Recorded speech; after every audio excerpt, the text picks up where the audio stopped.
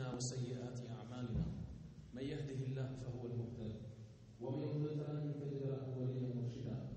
الحمد لله غافر الذنب وقابل التوب شديد العقاب ذو القول لا إله إلا هو وإليه المصير.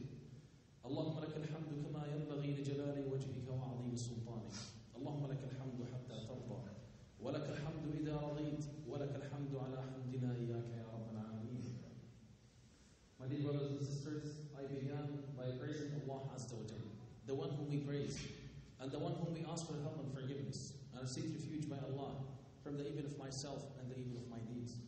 Whomsoever Allah guides, none will be able to misguide, and whomsoever Allah allows to be misguided, none will be able to guide. And I praise Allah Azza wa Jalla, the forgiver of the sins, the acceptor of the repentance, the severe in punishment. Nothing is comparable to whom we shall all return. وأشهد أن لا إله إلا الله الأحد الصمد الذي لم يلد ولم يولد ولم يكن له كفوا أحد وأشهد أن محمدا عبده ورسوله بلغ الرسالة وأدى الأمانة وجاهد في الله حق جهاده حتى أتاه اليقين تركنا على المحجة البيضاء ليلها كنهارها لا يزيغ عنها إلا هالك. And I bear witness that there is no God worthy of worshiping except Allah, the one, the sufficient master. He begots not, or he was begotten, and there is none co-equal nor comparable unto him. And I bear witness that Muhammad sallallahu alayhi wa sallam is the last and the final messenger of Allah. He sent it to us with the message of Islam, and he struggled so hard and exercised jihad in the true meanings of jihad to ensure that what we have today in our hands is the last and the final message from Allah. عباد الله أوصيكم ونفسي مقصرة بتقوى الله وأحذركم ونفسي من عصيانه ومخالفة أمره لزوما لقوله الحق تبارك وتعالى في كتابه الكريم يا أيها الذين آمنوا اتقوا الله حق تقاته ولا تموتن إلا وأنتم مسلمون.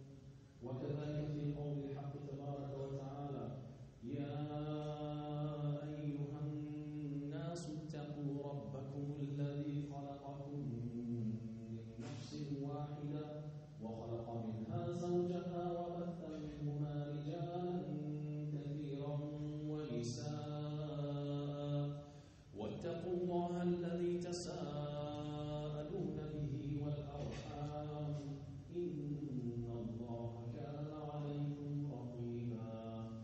اتقوا الله فإنه من لا يتق ربه فإن له معيشة ضنكا ويحشر يوم القيامة أعمى فيقول ربي لم حشرتني أعمى وقد كنت بصيرا فيقال كذلك أتتك آياتنا فنسيتها وكذلك اليوم تنسى. I began by encouraging you and myself first of all to fulfill the commands of Allah. And I warn you and myself first of all from disobeying Him. According to Him telling us in the Quran, O you who believe, fear Allah the way He should be feared, and by not accepting the state of Islam. And for Him also telling us in the Quran, O mankind, fear your Lord, the one who created you from one soul, and created its mate from it, and created from them so many men and women. And fear your Lord, by whose name you demand your mutual rights from one another. And fear your Lord, by observing the right of your blood-tied relatives, your rahim. Fear your Lord, as those who do not fear Allah, and when they resurrected the blind in the hereafter, and when the blind complain, why are we resurrected the blind when we used to see in our life? The answer comes to them that the ayat of Allah came on you and you ignored it, and that's why you ignored it. Just a reminder to myself and to my brothers, if you're intending to join Salat al-Jumu'ah, then you need to be attended with your whole jawarih and your whole attention.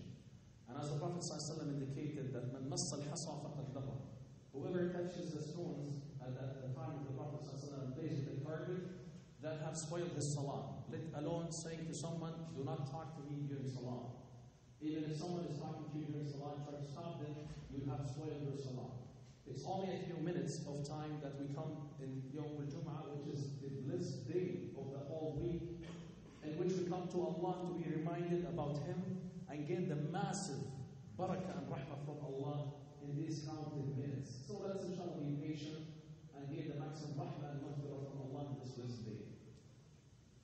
Allah says in a beautiful chapter in the Quran titled by Hud alayhi salam, أعوذ بالله من الشيطان الرجيم بسم الله الرحمن الرحيم ألف لام را كتاب أحكمت آياته ثم فصلت من لدن حكيم خبير ألا تعبدوا إلا الله إني لكم منه نذير وبشير وأن استغفروا ربكم ثم توبوا إليه يمتعكم متاعا حسنا إلى أجل مسمى ويؤتي كل ذي فضل فضله وإن تولوا فإني أخاف عليكم عذاب يوم كبير.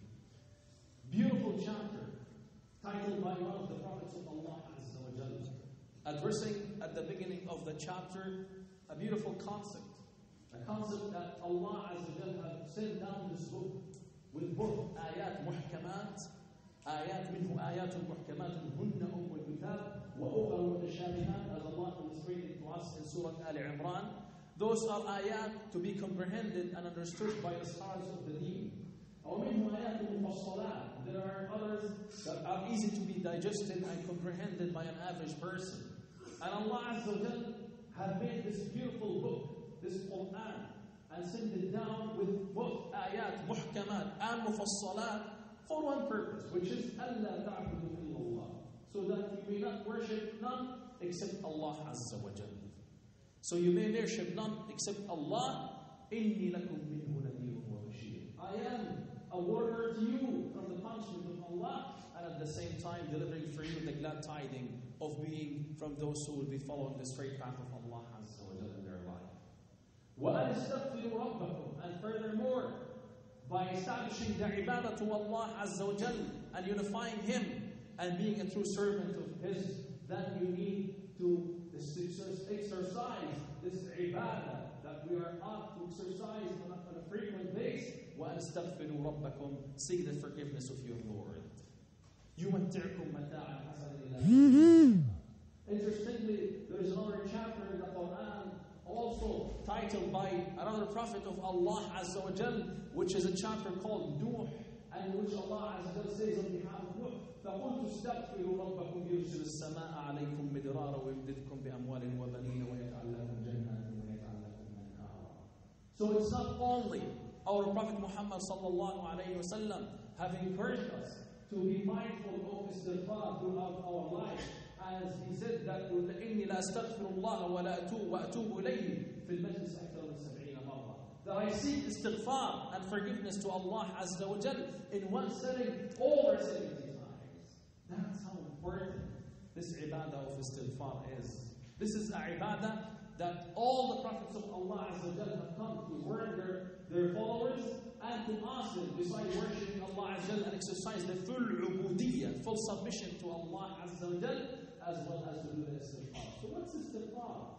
Is it only a word we say by the mouth, and is this the only formula that we say to Allah Azza wa Jal, exercising our ibadah throughout the istighfar? Istighfar is from ghifar or maghfirah, which is covering, and we're asking Allah to cover our sins, the mistakes that we have done in our life. And if you recall when we talked in Surah Al-Qadr, in the dua of Aisha radiallahu anha, in which she said, Allahumma innaka afuun tuhibbul afwa fa'fu anni. Ya Allah, you are forgiving, therefore forgive and grace my mistakes, Ya Rabbal Alameen. But this is a constant ibadah that we are obligated to engage in on not a daily basis, but on a frequent basis on the day, so that we're able to exercise our true submission to Allah Azza wa Jalla. And that's why when we look throughout the Quran, Allah Azza wa Jalla have told us about His prophets who have done istighfar in different ways.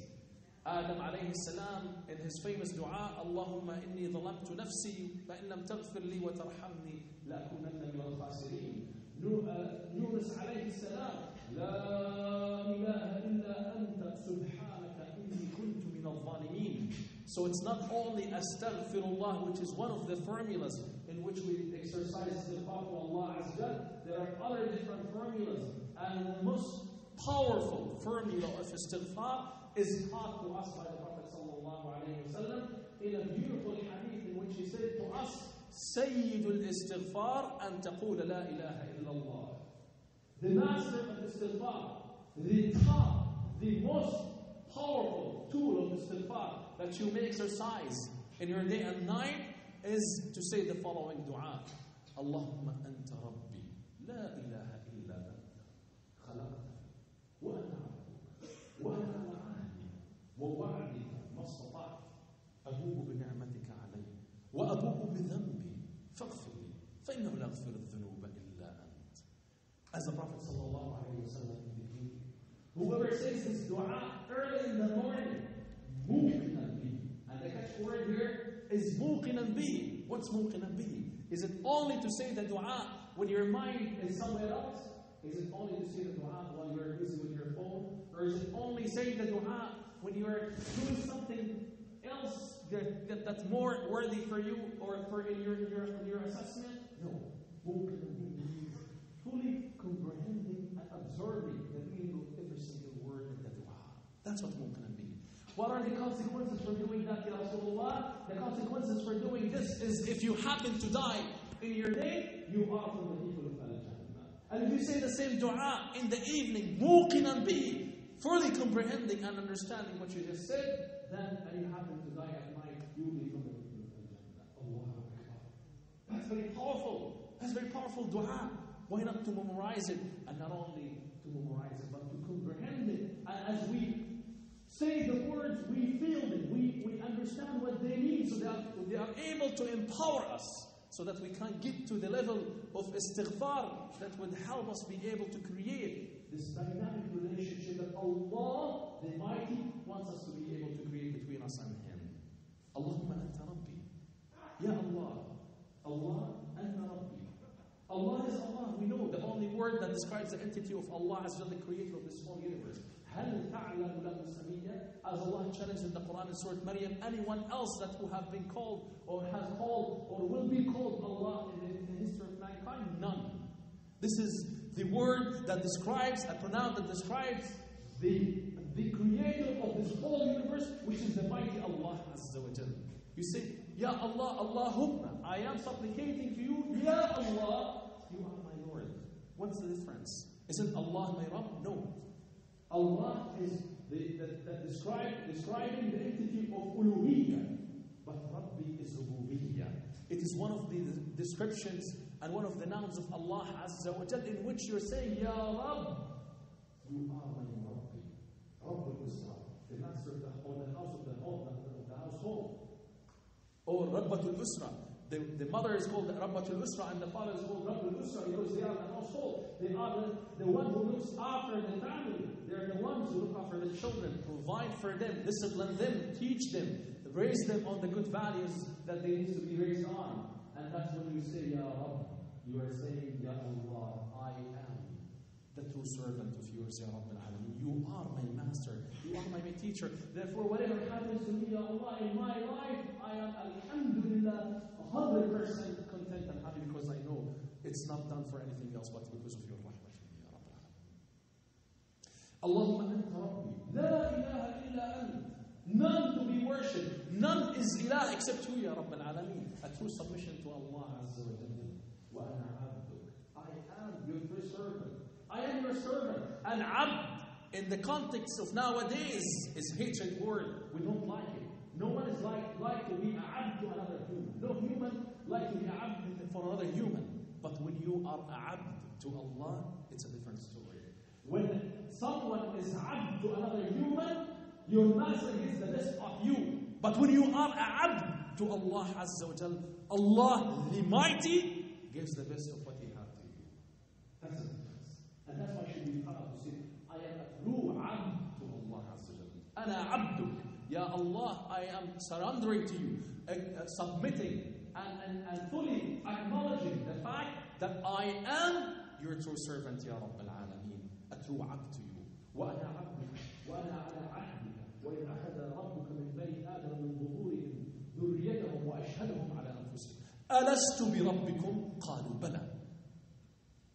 This is mentioned to us in Surah Al-A'raf, where Allah Azza wa Jalla took all the children of Adam from the back of Adam alayhi salam and testify on them, am I not your Lord?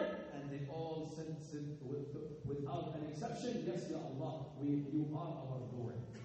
وأنا على عهدك والذين هم لعهدهم وأماناتهم راعون. As Allah has mentioned in different places in the Quran, those who are protected to their ahd between them and Allah Azza wa Jalla. وَوَعْدِكَ, the promise that you have given to me, the promise I have given to you, على عهدك ووعدك ما استطعت, acknowledging the fact that Ya Rabbi, I am weak. ما استطعت, to the best of my ability. Acknowledging the fact that Ya Rabbi, I am able only to be a true servant of yours if you empower me to do so, Ya Rabbi. I'm not going to be able to do it on my own, Ya Rabbi.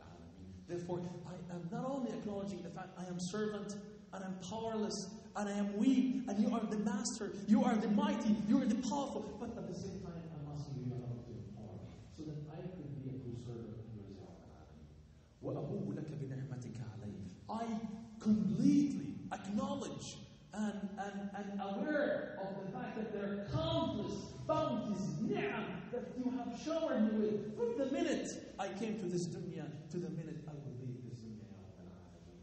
Whether it is the provision that you have provided to me on a daily basis, whether it is the help that I'm able to walk to the masjid and be able to come and pray to you, Ya Rabbil Alameen, or whether it is the ability to be able to see or to hear or to have the money to be able to buy and purchase and to provide for my family. This is all your ni'am, Ya Rabbil Alameen. وَأَبُوءُ بِذَنْبِي. Ya Rabbi, at the same time, I acknowledge the fact that I am sinner. Ya Rabbi, I admit I am weak. Creation of yours, Ya Rabbil Alameen. And as the Prophet Muhammad sallallahu alayhi wa sallam indicated, by Allah, if you do not sin and repent to Allah, Allah will take you away and replace you with others who sin and repent to Allah. So this is the ultimate goal to achieve from exercising the istighfar to Allah Azza wa Jalla. To create this beautiful dynamic between Allah Azza wa Jalla, in which you constantly connect with Allah and tell Him, Ya Rabbi, I am in need for your rahmah, in need for more maghfirah, Ya Rabbi. Therefore, Ya Rabbi, do not deprive me from that. وَأَبُوءُ بِذَنْبِي فَاغْفِرْ لِي فَإِنَّهُ لَيَغْفِرُ الذُّنُوبَ إِلَّا أَنْتَ. Who but Allah is willing and able to forgive your sins? None. We don't need a third mediator.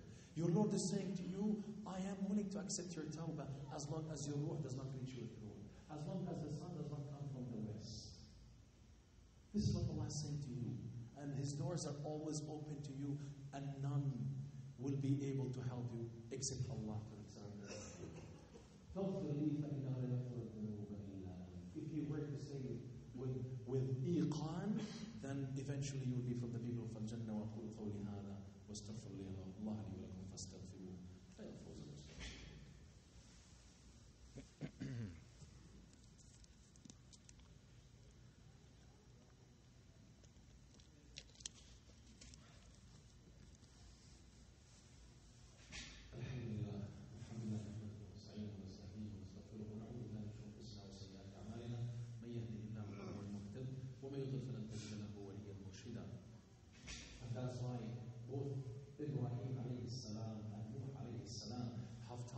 How we need to be mindful of this beautiful ibadah when they both said to us in the Quran, teaching us how we need to exercise this istighfar.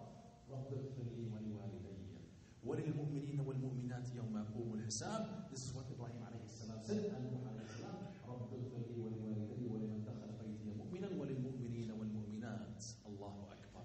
First of all, you seek this istighfar for yourself. Second, you seek it for all of others from all the Muslims, so that you are exercising this brotherhood relationship between you and them. And as the Prophet ﷺ indicated, whoever seeks istighfar for him and the Muslimeen and the Muslimat, then will be gaining the ajr from all the Muslims from the time of Muhammad ﷺ up to the time you are still alive. May Allah make us able to exercise this ibadah of istighfar fully from our hearts with comprehension, so that whenever we say it in the morning, we will be from the people of Al-Jannah if we happen to leave, or we will say in the evening, we will be the people from the people of Al-Jannah when we leave. Allahumma ameen. Inna Allah wa malaikatahu yusalluna ala nabi. Ya ayyuhalladhina amanu sallu alayhi wa sallimu taslima. Allahumma salli